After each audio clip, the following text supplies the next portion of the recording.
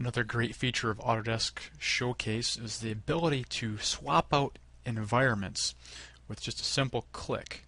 In this case, I was using just a generic environment, casting shadows on just a general ground plane. But maybe we want to focus in on just our product. So I could switch to more of an industrial design, custom environment. This one happens to be one I downloaded off of the Alias Design Community website.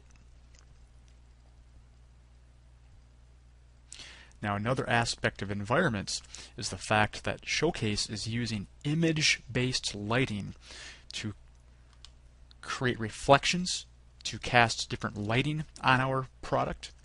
And as an example, if I switch